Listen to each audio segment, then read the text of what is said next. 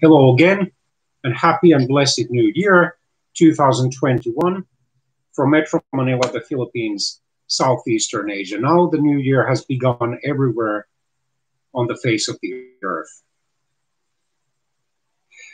The old year, which just ended at midnight yesterday, 2020, was one of the most difficult years in the modern human history. Not the least because of the worldwide pandemic, COVID-19, which has afflicted people to a greater or lesser degree on all the 6 inhabited continents of the world, although by no means everywhere equally much.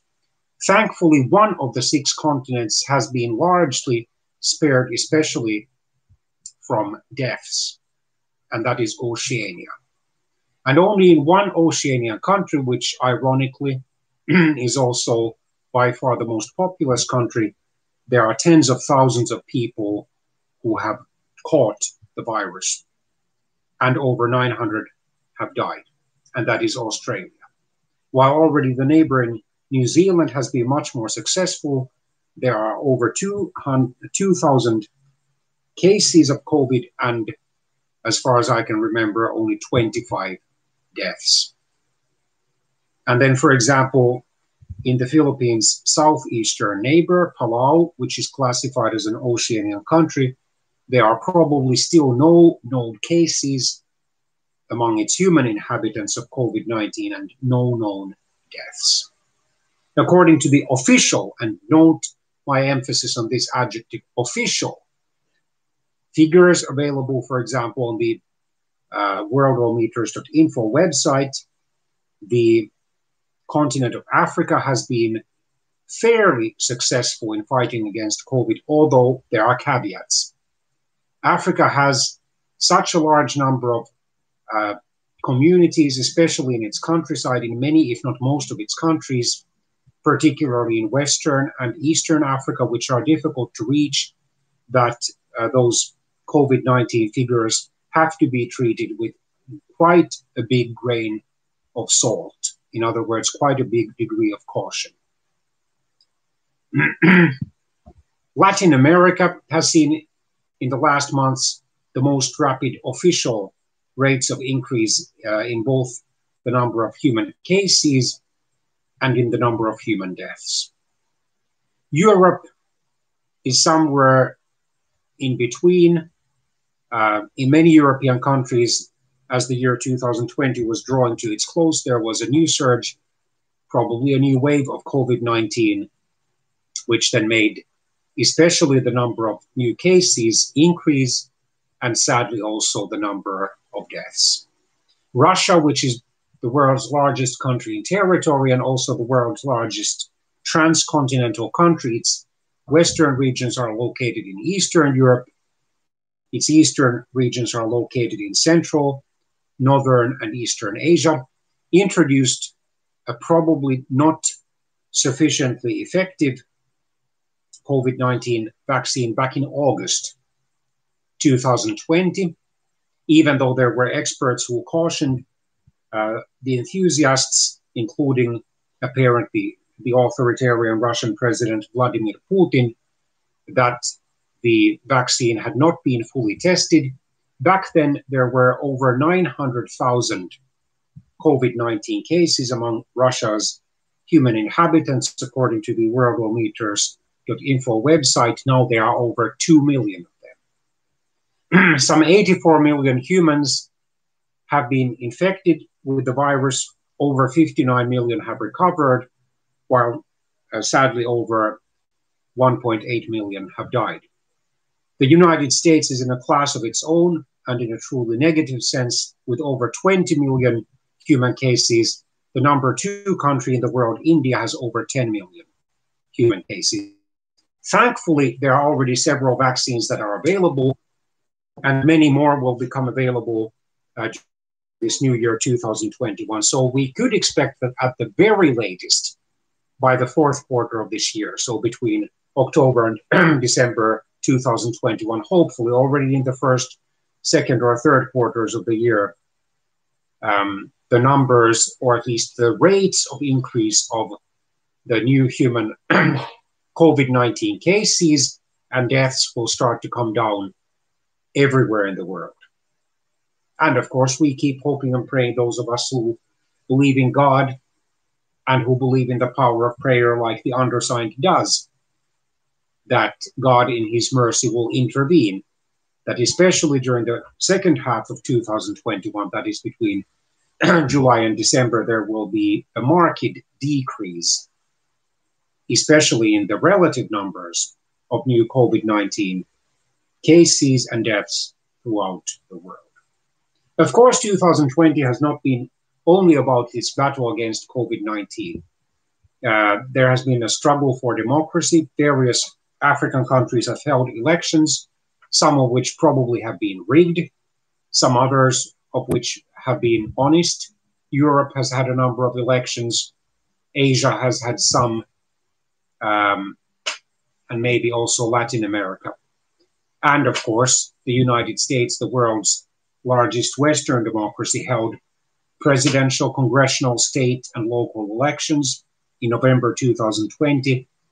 Sadly, although both the popular votes, including the numerous recounts, and the electoral college's votes that were cast on December the 14th, 2020, have shown without the slightest reasonable shadow of doubt that he lost the elections, Donald Trump still keeps spreading the false myth that he won the elections.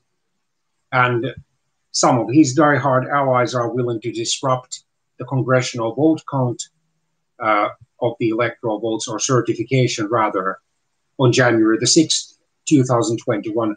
At most, they can delay the certification by maybe up to 1 or 2 days. But they know themselves that they cannot defy the will of the people, because enough Republicans in both houses of Congress have already acknowledged, whether willingly or reluctantly, Joe Biden as the US president-elect and Kamala Harris as the US vice president-elect. So they can, so the diehard pro-Trump Republicans are those who at heart don't believe in Trump's lies, but want to please him and want to be spared from diehard Trumpists' primary challenges in 2022 and potentially in 2024, and then also want to position themselves as potential Republican presidential hopefuls in 2024 should Trump not run again. They nevertheless are willing to please Trump's wounded ego and vote against the duly certified election results, but they will not prevail. Then the Black Lives Movement, that actually began some or several years ago following a string of incidents where, as a result of undue violence used by usually white American police officers, several young African-American boys and men were killed. The Black Lives Matter movement took off especially after the videoed death by asphyxiation because of excessive police force used by a white American police officer against George Floyd on May the 25th, 2020, local time in Minneapolis, Minnesota, the United States. But not only in the United States, but in many other countries, including my distant native land, Finland, in Northern Europe, there were Black Lives Matter protests, although to a smaller degree, because Finland also has its share of racism. Most of the Finnish racists are not openly violent, but many do use, lamentably many do use racist slogans and post racist images online, including one member, populist member, right-wing member of the Finnish parliament, who hopefully will be at least slapped with a heavy fine, and given the fact that he has at least on a couple of occasions, at least on a couple of other occasions, done so, he should, in my opinion, be given a suspended prison term for grossly abusing his freedom of speech and freedom of the mass media by openly racist or otherwise inflammatory messages and or images. There have been a number of environmental crises. There have been earthquakes, hurricanes, and other storms, droughts, cases of extreme cold and extreme heat, all of which prove that despite the climate changes, skeptics and deniers, climate change is very much a reality. Here in the Philippines, for example, there were, in the second half of 2020, a number of devastating, more or less devastating storms, although thank God, since we live in Metro Manila, we only had one power outage that did last some or several hours. Obviously, the online lessons, I'm a teacher, were cancelled, for example, on that day. Fortunately, one of the positive consequences of this pandemic has been an increase in the number of individuals, whether they have actually lost their jobs temporarily or on a more permanent or long-term basis, whether they are working but not enough, or whether even if they are working full-time, they are not earning enough, especially if they have underage children or other children still at home to care for. The charitable organizations who, for example, distribute free meals to those who cannot afford to buy food, fortunately have abounded in many countries of the world. Unfortunately, democracy has prevailed in a number of countries in the elections, despite the efforts of individuals like Donald Trump to undermine it.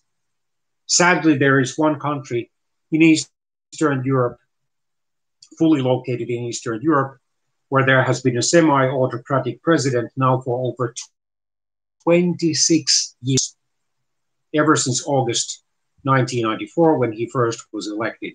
And he was again re-elected in an election that probably was rigged, not like the US presidential, but this election definitely was rigged. And one of the opposition leaders had to flee to a neighboring democracy, and she deservedly received, I think there were other activists also, the Sakharov Prize, praising for effort on behalf of democracy and human rights. Well, the dictator of whom I'm speaking is Mr. Alexander Lukashenko, or Alexander Lukashenko, and he is clinging to power. Contrary to President Trump, who will have to vacate office on January the 20th, 2021, he doesn't have any such requirement because he controls the political process. So let's now read some analyses of this year. Oh yes, and I forgot to have the Wikipedia page open concerning its events. This is, by the way, now the 5th video, as I'm counting, on the past year 2020. In Finnish, French, Spanish, and German I've already videoed, but not yet in English until now, or before this broadcast.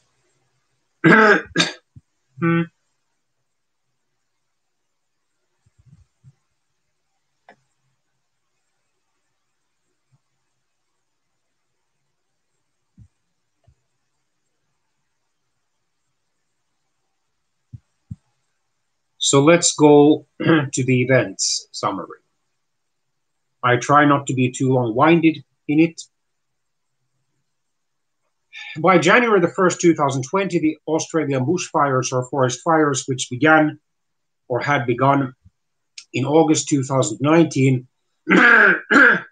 had killed 500 million animals. I read in the international mass media at least one estimate according to which a total of 1 billion animals were killed by the time the forest fires basically ended, or officially ended, in February 2020.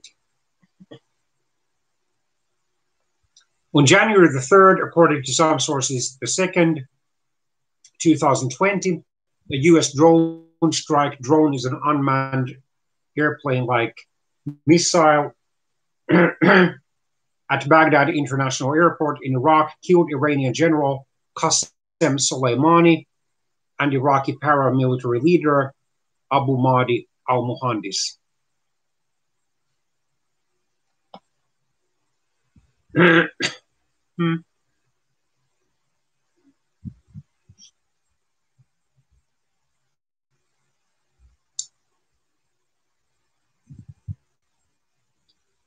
Then, on January the 29th, 2020, US President Donald Trump signed the United States-Mexico-Canada Agreement, a looser free trade area agreement which protects the national industries and environments more, and labor forces as well, which replaced later in 2020 the original North American Free Trade Agreement, which entered into operation in January 1994 between those three countries.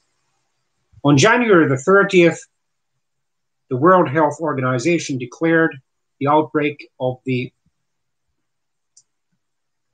COVID-19 pandemic or disease as a public health emergency of international concern, the sixth time that this measure has been invoked since 2009. On January the 31st, 2020, Britain formally withdrew from the European Union, thus reducing the number of European Union's member states to 27.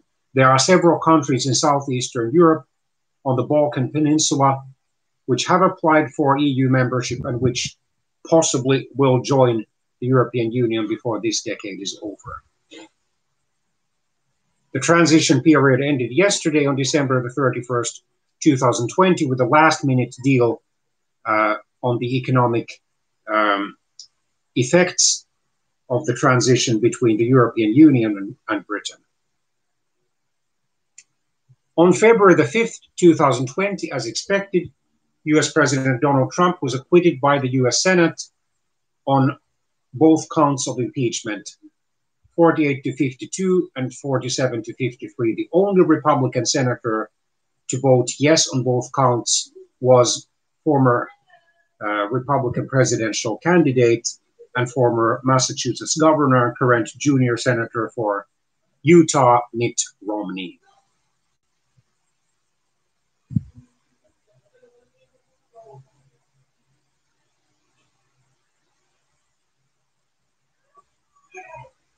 On February the 29th, Luxembourg, a small country in Western Europe, became the first country in the world to make all public transport free to use.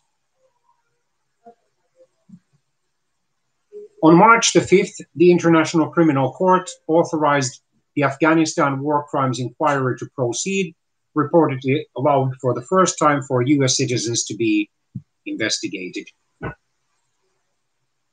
On March the 11th, the World Health Organization declared the COVID-19 outbreak a pandemic. On March the 12th, global stock markets crashed due to continued concerns over COVID-19 and the US travel ban on the Schengen area, the passport-free zone where most European Union member states belong. The Dow Jones Industrial Average went into free fall, closing at a net loss of over 2,300 points, the worst losses for the index since 1987.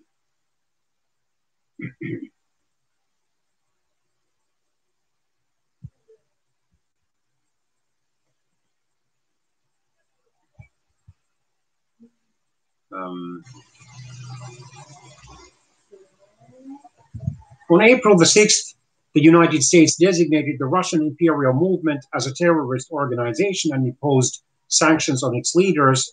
It was the first white supremacist group that the United States has designated as a terrorist organization.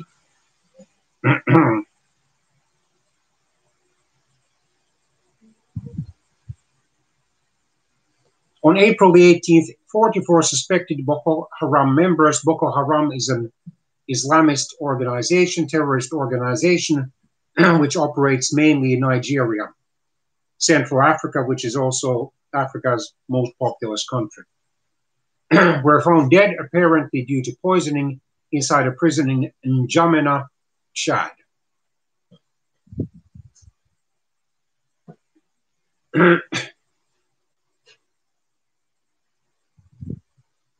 On April the 26th, King Salman of Saudi Arabia issued a royal decree declaring that people will no longer be executed in Saudi Arabia for crimes they were convicted of when they were minors, in other words, either children or teenagers under 18 years of age.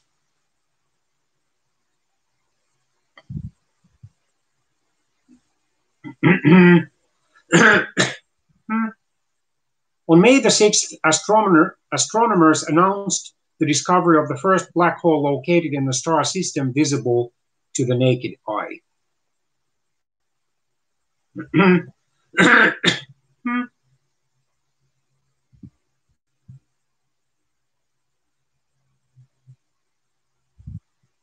On May the 25th, an African-American man, George Floyd, who apparently had paid for a pack of cigarettes with a forged $20 bill, was asphyxiated by the pinning down of his throat and the placing of a police officer's knee in Minneapolis, Minnesota, the United States. And protests caused by his killing broke out across hundreds of cities in the United States and around the world already on May the 26th. These were followed by further protests and rallies on June the 6th against racism and police brutality around the world. Also on May the 26th, Costa Rica in Central America became the first country in that region to legalize same-sex marriage. And also on May the 26th, LATAM Airlines, the largest air carrier in Latin America, filed for Chapter 11 bankruptcy.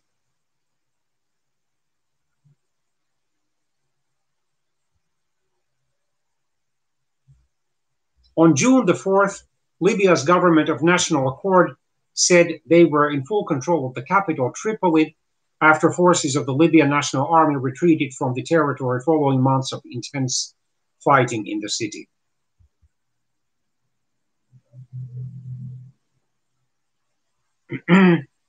On June the 27th, Micheál Martin, the leader of the center-right Fianna Fáil party, succeeded Leo Varadkar, the leader of the centrist and progressive Fine Gael party, as Taoiseach, or Prime Minister, meaning head of government, of Ireland in a historic three-party coalition government.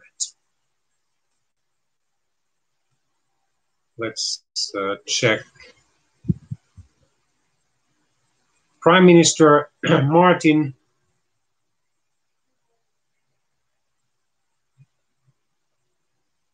was born in August 1960, so he's 60 years old. He has led Fianna Fáil, which is variously translated as Warriors of Ireland or Soldiers of Destiny, since January 2011.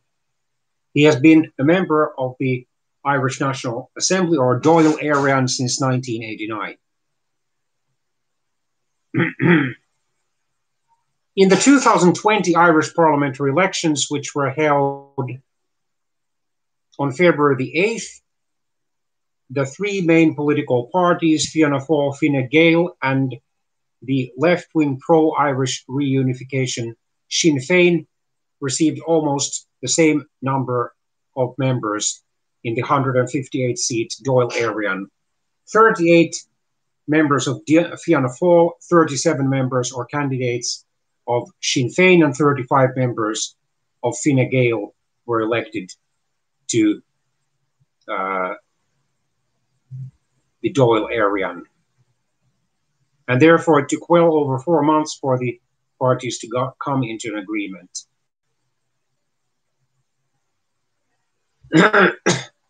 The three parties in this coalition government are Fianna Fáil, Fine Gael, and the Green Party. Since the mainstream Irish political parties are committed to having good relations with Britain and they have refused to cooperate at the governmental level, at least as far as the national government is concerned, with Sinn Féin, which continues officially to demand the reunification of Ireland, or at least its hardcore wing does. In those parliamentary elections, the Greens received 12 seats. In other words, the coalition government has a total of 85 seats out of 158. In Ireland, the Taoiseach or Prime Minister is officially elected or confirmed by the Parliament's lower house. And the same system is used, for example, in Poland, Germany, Hungary, Israel, Spain, Finland, and possibly Lesotho.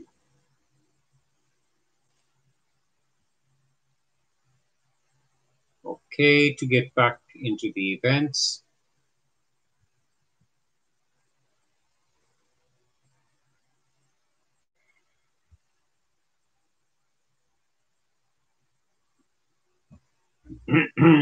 Because traditionally, Fianna Fáil and Fine Gael have seen themselves as rivals. The irony is that ideologically they don't actually differ that much, even though Fianna Fáil, due to its traditionally close links to the Irish Catholic Church, especially in its earlier opposition to abortion except in cases of life-threatening emergencies, contraception, or at least widely available contraception, and then same-sex marriage.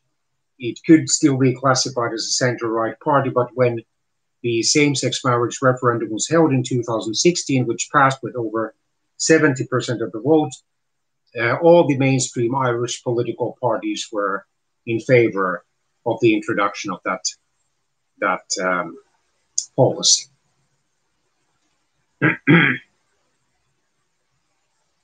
On July the 1st, 2020, Russian voters backed a constitutional amendment. There were, I think, over 200 pieces of amendment, but the most controversial of them enabled the current Russian president, Vladimir Putin, who has been in office first from 2000 to 2008, and then again since 2012, to seek 2 further 6-year terms when his current term, to which he was elected in 2018, ends in 2024.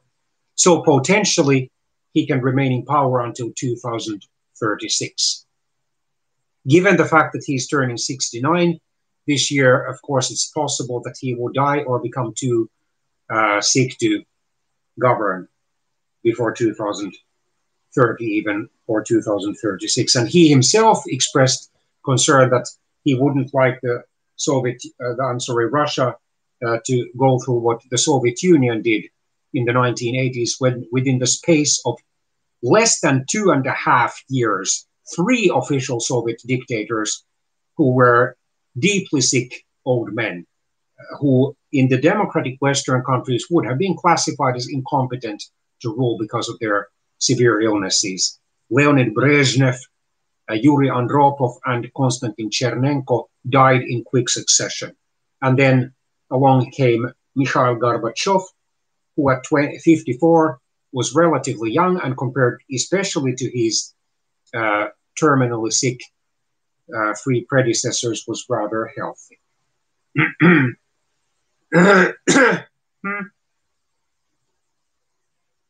On July the 8th, the number of confirmed cases of COVID-19 passed 12 million worldwide. At least 180 bodies were found in mass graves in Djibo, Burkina Faso, Western Africa, where soldiers were fighting jihadists, in other words, hardcore Islamic terrorists. It was suspected that government forces were involved in mass extrajudicial executions.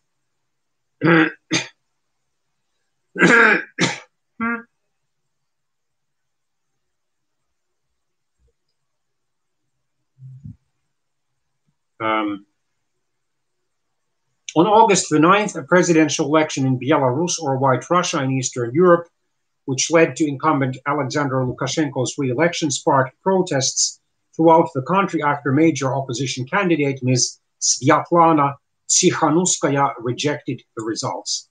7 days later, the largest political march in Belarusian history took place, with an estimated 300,000 in the capital, Minsk, and 200,000 in other Belarusian cities and towns.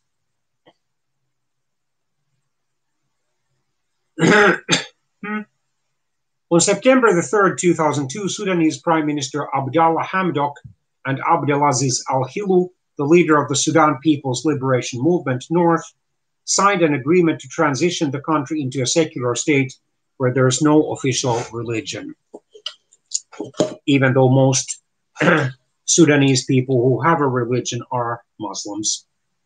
The agreement came 3 days after the signing of a peace deal between Sudan's transitional government and the Sudan Revolutionary Front, to which the SPLMN opted out of. Weeks later, on October the 3rd, the transitional government signed a peace deal with the main rebel groups, including the Sudan People's Liberation Movement North, which had refused to engage in previous talks. On the same day, the skeletons of 200 mammoths, who were elephant-like large mammals, huge mammals in the prehistoric times, and 30 other animals were unearthed at a construction site for the Mexico City Santa Lucia airport. It was the largest find of mammoth bones to date, surpassing the mammoth site in the US, which had 61 skeletons.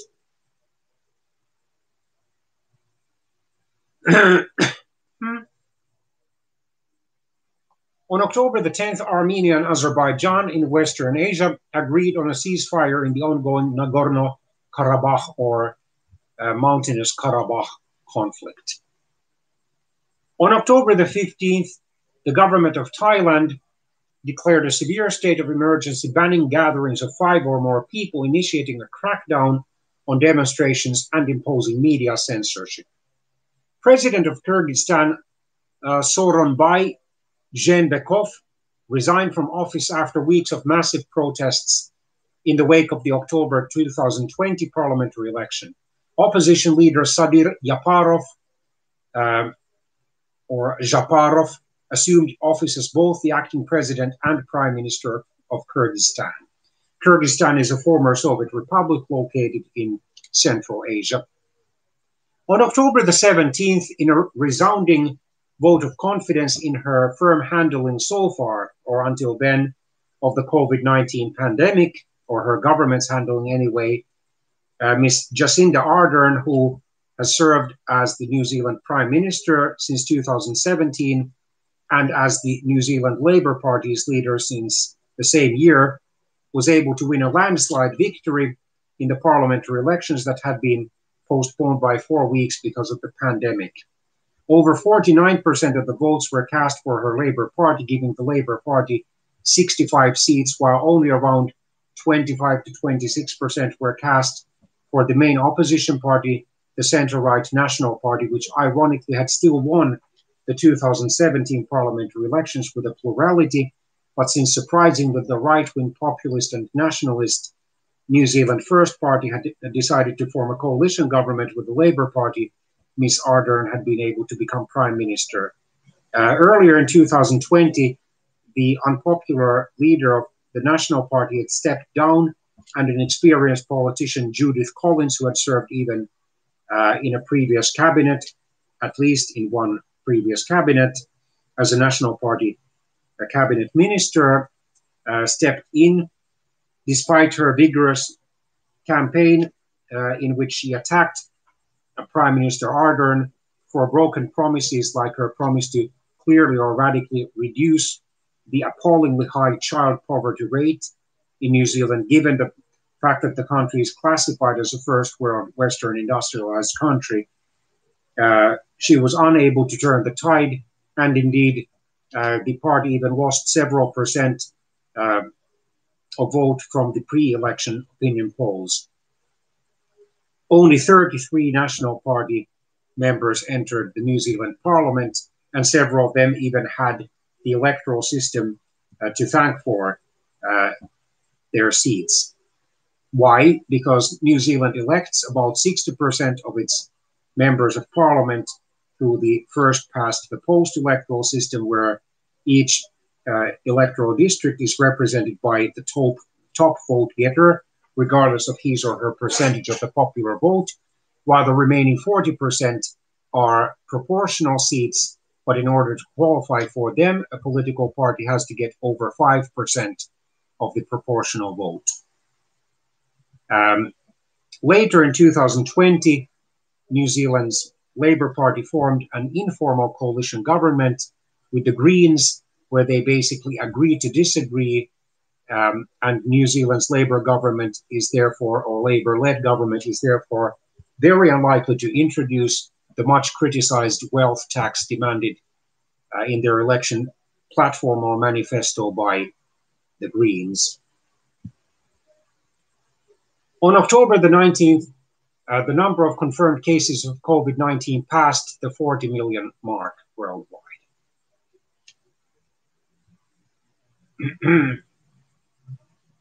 On November the 1st, the Moldovan presidential election took place.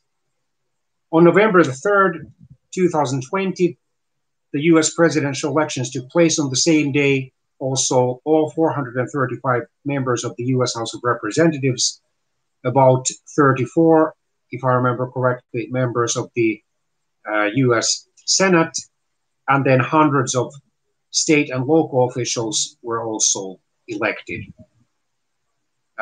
By November the 7th, 2020, the vote count had proceeded to the level where most major US television and other media networks declared former Vice President Joe Biden, who was the Democratic presidential candidate, as the winner.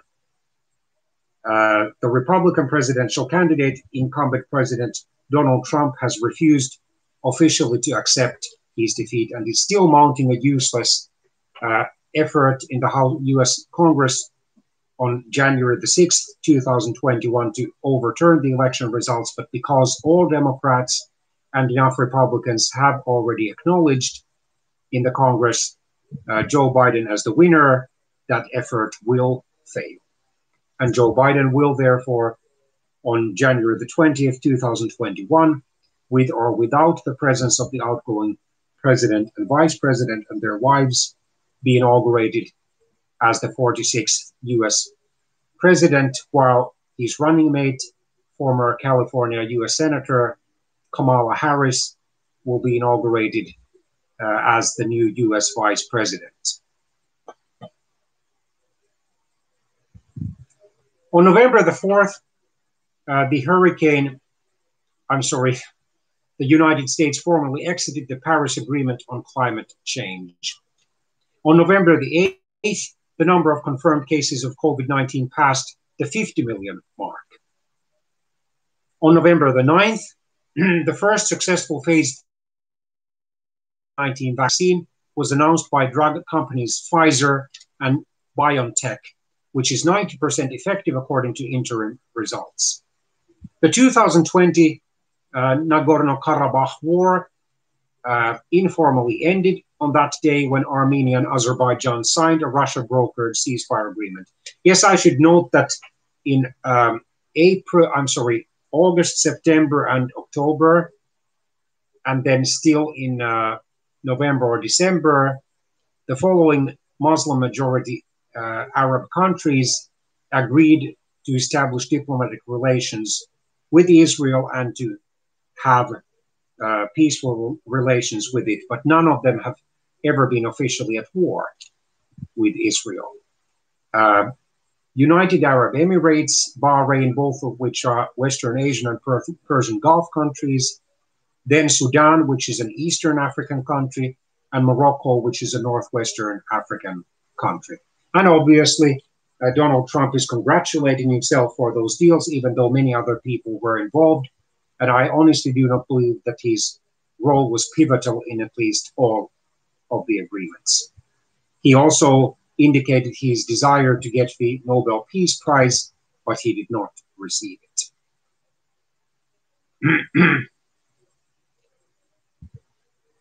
On November the 15th, 2020, the Regional Comprehensive Economic Partnership, or RCEP, was signed by 15 Asia-Pacific countries, meaning Asian and Oceanian countries, to form the world's largest free trade bloc, covering a third of the world's population, having the communist China as the most populous member state.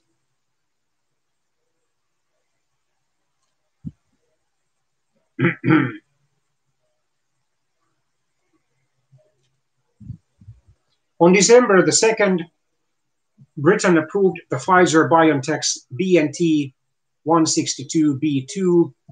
The second B is a small case V vaccine, becoming the world's first country to do so.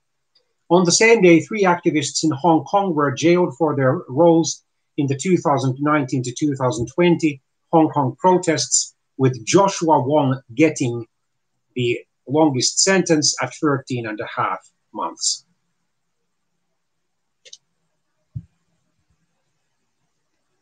On December the 6th, 2020, the Venezuelan parliamentary or congressional elections took place, boycotted by most opposition parties.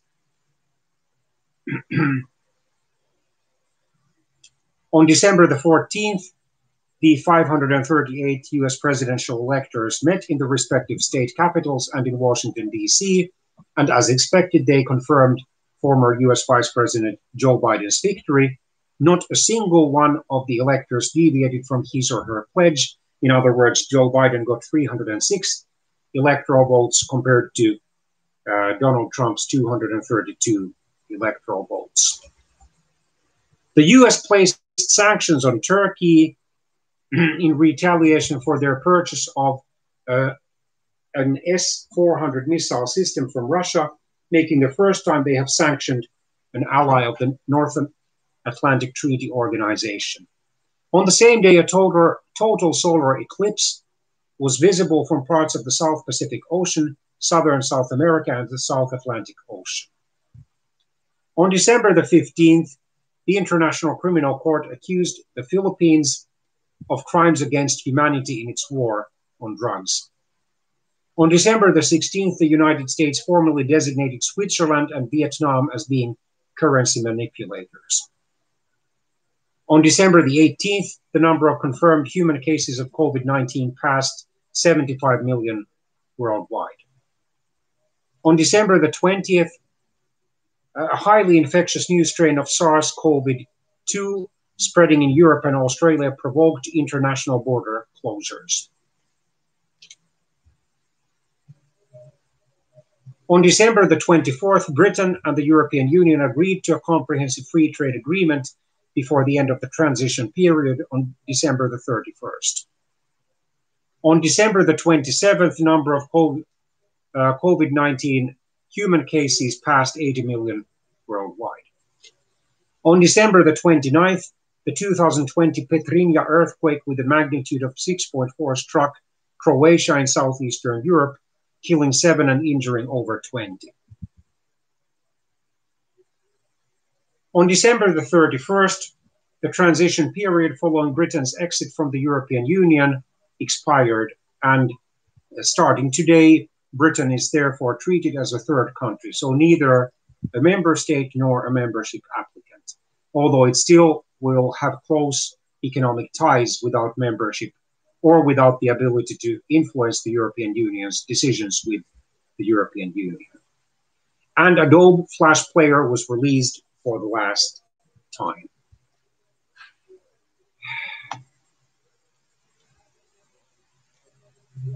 Okay.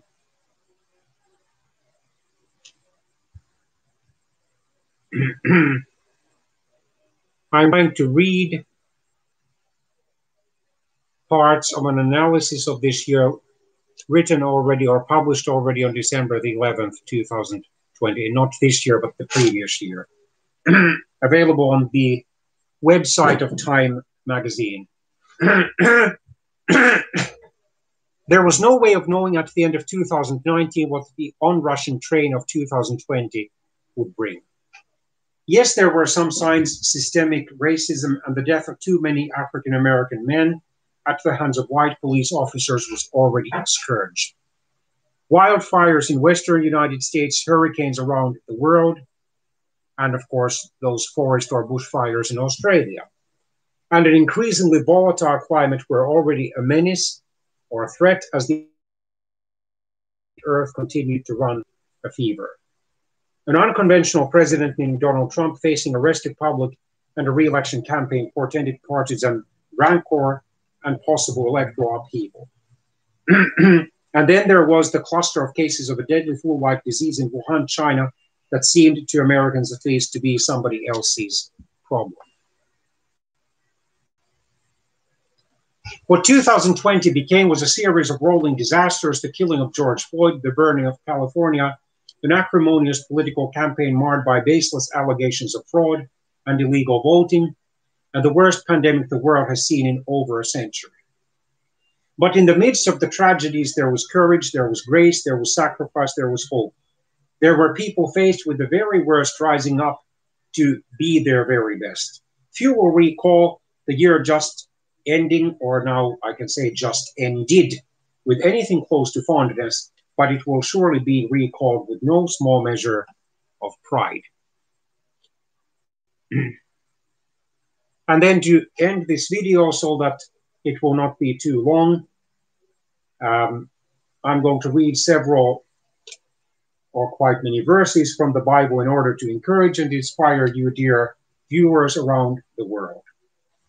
The first one, all of these are taken from the New King James Version or translation of the Bible. The first one is from Proverbs chapter 3, verses 5 to 8. Trust in the Lord with all your heart, and lean not on your own understanding. In all your ways acknowledge him, and he shall direct your paths. Do not be wise in your own eyes. Fear the Lord and depart from evil. And it will be health to your flesh and strength to your bones. Then from Ecclesiastes chapter 3, verse 11. He, meaning God, has made everything beautiful in its time. Also, he has put eternity in their hearts, except that no one can find out the work that God does from beginning to end. And finally, from Apostle Paul's epistle or letter to the Philippians, chapter 4, verses 4 to 13. Rejoice in the Lord always. Again, I will say rejoice. Let your gentleness be known to all men. The Lord is at hand. Be anxious for nothing, but in everything by prayer and supplication with thanksgiving, let your requests be made known to God. And the peace of God, which surpasses all understanding, will guard your hearts and minds through Christ Jesus. Finally, brethren, and I would add also sisters,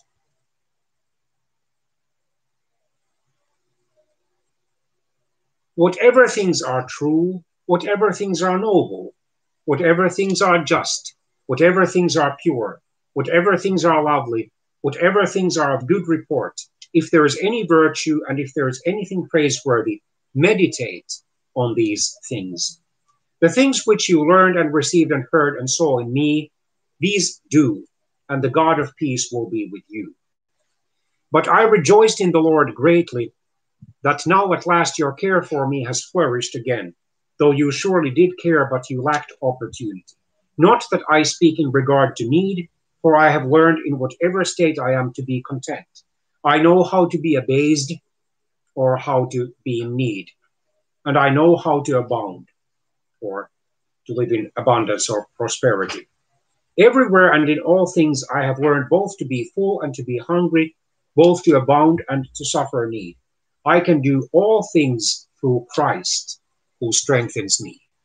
And with these words, dear YouTube viewers from around the world, I wish you a very blessed, righteous, successful, fulfilling, encouraging, inspiring, safe and healthy new year 2021.